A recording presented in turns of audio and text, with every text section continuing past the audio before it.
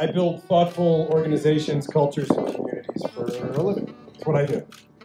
I go out there and try to do what I can to build the right kind of experience for humanity.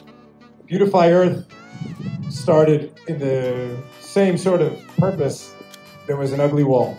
I didn't like that. So I just started painting, getting approvals, and doing, legally going through the process to do the right thing. And painting about 30 to 40 walls on Lincoln Boulevard and changing it to a place that's now a hot spot in Santa Monica. That started taking off around the planet, all these little beautify this, beautify Lincoln, beautify Crenshaw, beautify Miami, Williamsburg, whatever, and it became Beautify Earth. And then we took another step and said, you know what?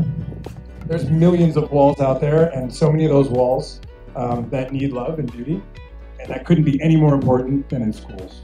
Because this shows that you, our youth, are the creators of our future, and you have the opportunity to change how people feel, starting by the way that you feel. And that you know that every day that you can walk in and make change if you believe in it, and you care enough, and you want to see something through and through, it's up to you as our future leaders to actually make that a reality. And it's as simple as something by painting a wall. I have a lot of love to give to this school, to the principal. Thank you to you all, everyone who came to experience this moment right now, to Zach, who was my eyes and ears and immense support through this process.